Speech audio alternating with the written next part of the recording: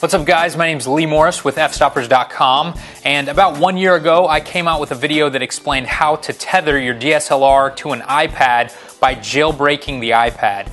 I still get questions and comments today asking me exactly how I did that because it's a little bit complicated, but iFi has recently come out with a firmware update which makes everything much easier. So in today's video I'm going to explain how to tether a camera to the iPad without actually jailbreaking the iPad.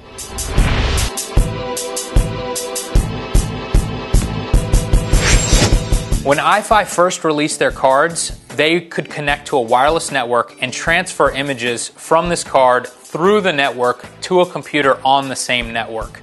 We figured out that if you jailbroke the iPad, you could get a certain app that would allow the iPad to produce its own wireless network, and therefore the card could actually connect directly to the iPad.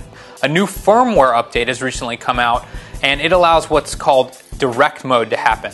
And this works with all Pro and Connect cards. Now when this little card is in your camera, it's creating its own wireless network, and you can easily connect the iPad to that and transfer pictures from the card to the iPad without any sort of extra wireless network. Once you buy one of these cards, you're going to need to set up a few things on your computer. Alright, so the first thing that you're going to need to do when you get an iFi card is plug it into your computer and open up the iFi software. The first thing that it's going to ask you to do is to create an account. I've already got an account made, so I'm just going to log in here. And I have two iFi cards, and I have one of them currently plugged in. So what you need to do is click on this little button right here next to the card.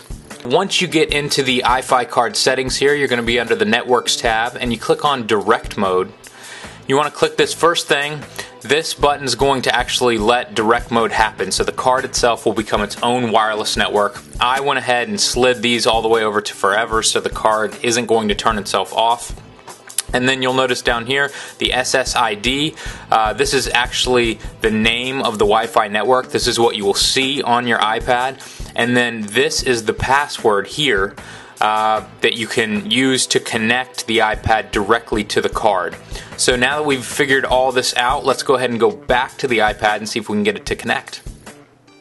Now that I've got this card set up, I'm going to stick it in the camera, turn the camera on, and in about 20 seconds, this little card will start producing its own wireless network. Okay, the card's in the camera and the camera's on right off frame. And if I go into settings on my iPad and click on Wi-Fi, I can see the iFi card shows up. I'm going to click on that, and it's going to ask for a password. You're going to need the password off of the iFi app on your computer. And it's different for everybody, but once you type it in once, your iPad will remember it and you won't have to deal with it anymore. Once I've connected to the iFi card, I can go ahead and get out of settings and open up the iFi app. Okay, so now I've got the iPad connected to the iFi network. Let's go ahead and take a test shot to make sure everything's working.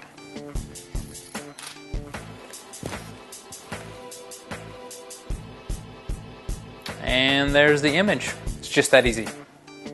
This setup is really fantastic for any type of photographer, especially if you're a commercial shooter and you have a client that wants to be able to see the images as you're shooting them. There's nothing better than just handing this to a client and saying, go sit down in that comfy chair over there, and anybody can use an iPad and flip back and forth and see images. They're not having to deal with some laptop that's connected with a bunch of wires and figuring out complicated software. So it is fantastic for that. I actually use this setup at every single wedding that I shoot.